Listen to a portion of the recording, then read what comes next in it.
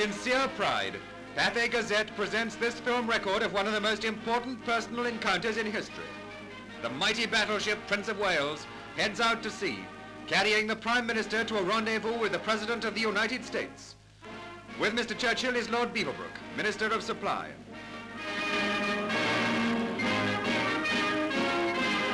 The Prime Minister is interested in everything in the ship and takes part in a conference in the Admiral's quarters. Among those present are the First Sea Lord, the Chief of the Imperial General Staff, and the Vice Chief of Air Staff. Anchors are lowered at the appointed place, and lying not very far off are the United States cruiser Augusta with Mr. Roosevelt aboard and an accompanying destroyer.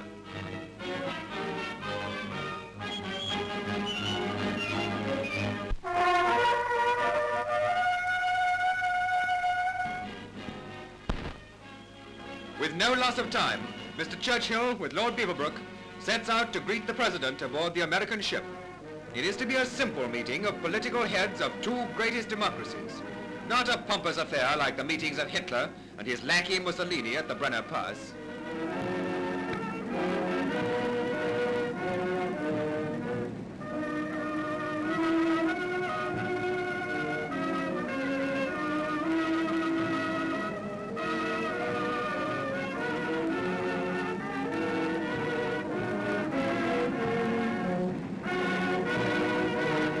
In a few seconds, you will see history in the making. A British Prime Minister meeting an American President aboard a United States ship in the Atlantic. As Mr. Churchill steps aboard, he is welcomed by officers of the American Navy and the national anthem we all love so well.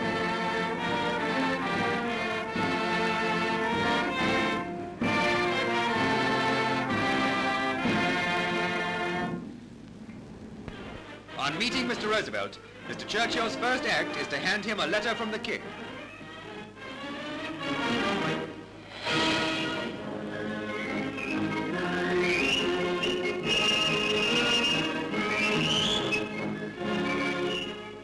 Back aboard the Prince of Wales, sailors of both navies are busy with hundreds of tuck boxes. A present from the President himself to every man in the ship's company.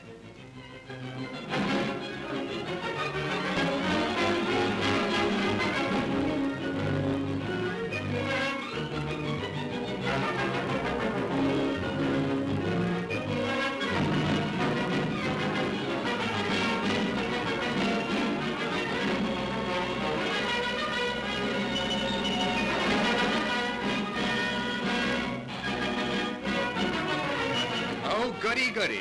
Cigarettes, cheese, biscuits, a peach, an apple, and yes, a real banana.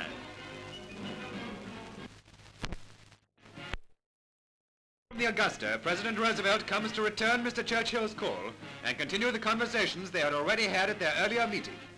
Conversations, the results of which are to ring round the world as a clarion call to all free and oppressed peoples and as a death knell to aggressors.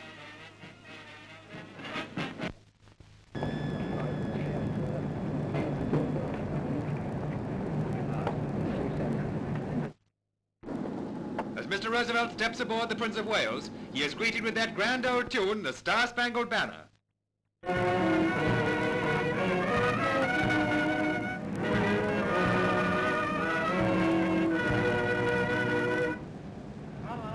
This meeting between Mr. Winston Churchill and Mr. Franklin D. Roosevelt brings home forcefully to us how these two powerful personalities are, by the will of their respective countrymen, invested with a decisive part in the molding of human destiny.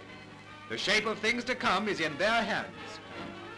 In the course of their conferences, President and Prime Minister drew up a declaration of the joint peace aims of Great Britain and the United States, the main points of which are that all men shall be enabled to live in freedom from fear and want, and that aggressor nations shall be disarmed. Follows divine service, bringing a special significance to the words of God. I will not fail thee nor forsake thee.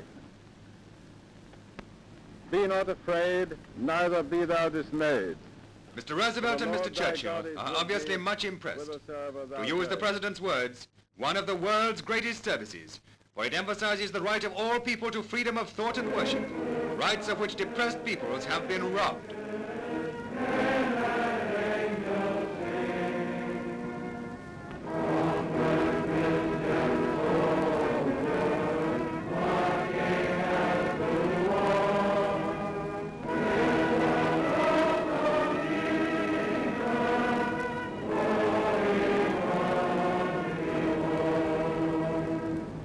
We are now privileged to hear commands given by a British naval officer and obeyed by men of two navies at the same time. Right down.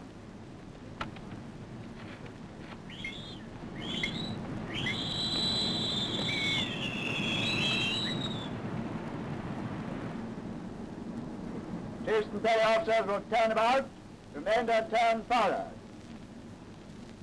Ship's companies about, right and left, turn! March off the chiefs and petty officers. The sailors enjoy the chance of a yarn together before they part.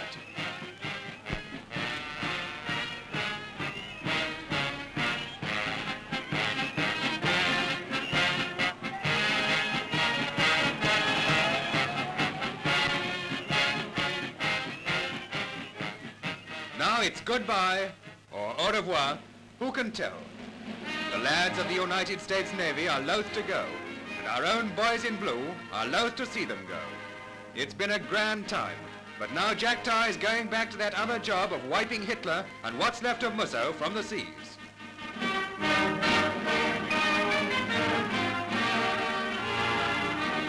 The ship's cat, Whiskey, insists on attracting Mr. Churchill's attention as he waits for the departing president's destroyer to get underway.